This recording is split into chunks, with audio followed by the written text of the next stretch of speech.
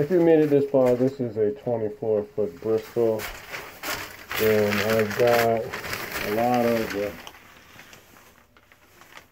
deck and or ceiling removed here.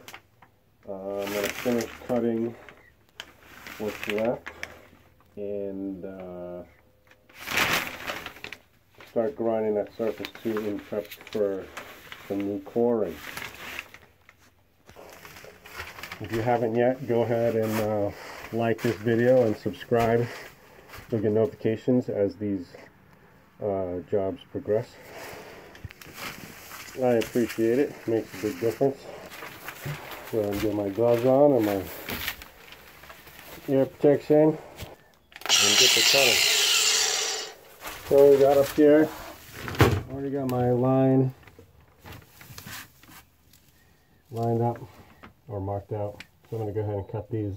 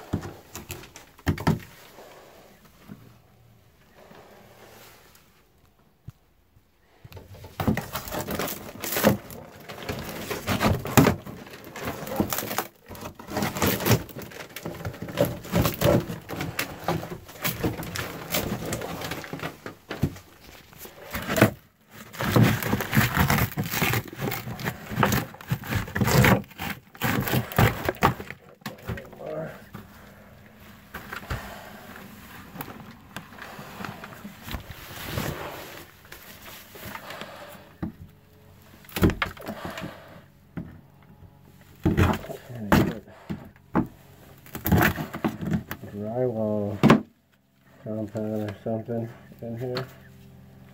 That's not the right way.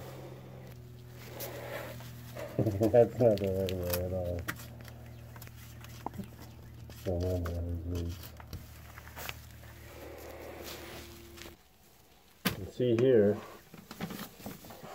that the coring and everything, see this? I think that's 3/8 coring or 1/2 inch.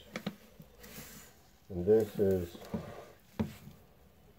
the width that the core will squeeze to in an attempt to get the water to stop coming through and to get the stanchions up top to be sturdier. And meanwhile, the same thing is going on anyways. And your leak is just continuing on down the side of the boat more and more, and the whole boat is like that. This is the aft cabin right here, and the whole boat is like this. Probably most of this could have been saved a long time ago by just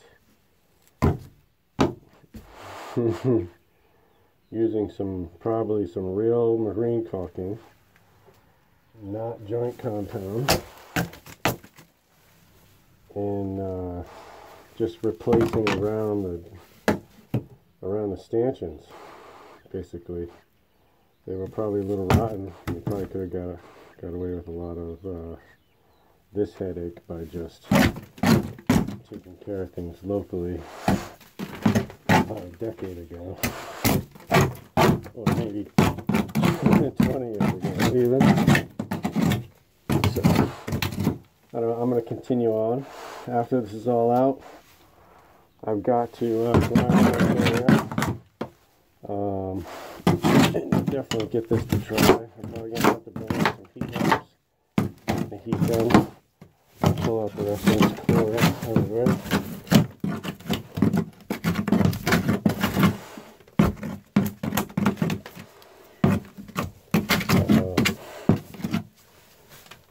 And once this dries, like I said, I can grind all this down in preparation for glass, and I'm going to cover that with 1.5 ounces of fiber matting and some polyester resin.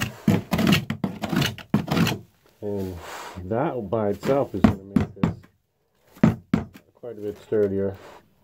And then around all the fittings, once I've got these out, I'm going to use a little bit of Kusa board or some other sort of foam, solid foam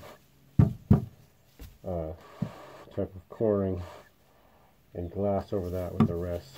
And the rest of this I'll just use some basic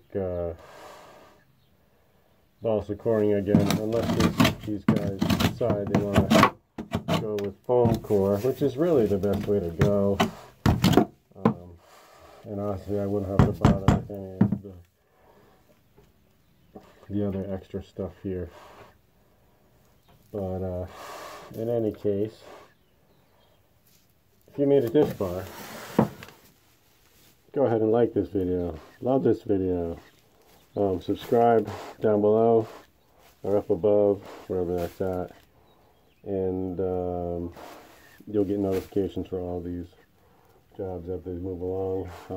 I'm going to continue chopping away at this thing, and I'll make a video once I get the glass and all that.